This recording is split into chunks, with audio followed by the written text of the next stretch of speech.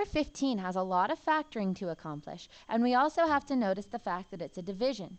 Division implies that on the second fraction, we're going to flip it or take its reciprocal. What we're going to do is just factor as we go, and we'll flip as we go, so we don't have to write down quite so much. If we look at the top of the first fraction, x squared minus 2x minus 8 is a relatively simple diamond problem, what we call an easy trinomial.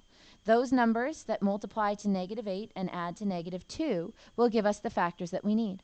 Those numbers would be negative 4 and 2, which means our factors are x minus 4 and x plus 2. On the bottom, x squared minus 4 is what we call a perfect square. So when we have perfect squares factoring, we'll write it as x plus 2, x minus 2. Now, in the second fraction, we're going to flip, which means the top is going to go to the bottom and the bottom to the top. Let's look at the bottom first, because now that's the top. X cubed minus 3x squared, they both have x squared in common. If we take out that x squared in common, that leaves us with x minus 3.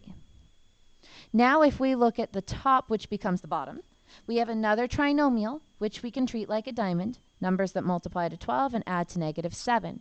Those numbers would be negative 4 and negative 3, so our factors are x minus 4 and x minus 3.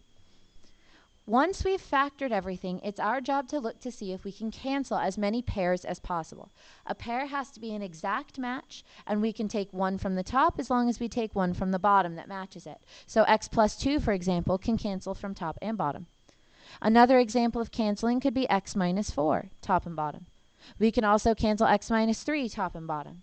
So since we don't have anything that matches x squared, and we don't have anything on the bottom that matches x minus 2, we're going to leave those terms, x squared on top, x minus 2 on the bottom.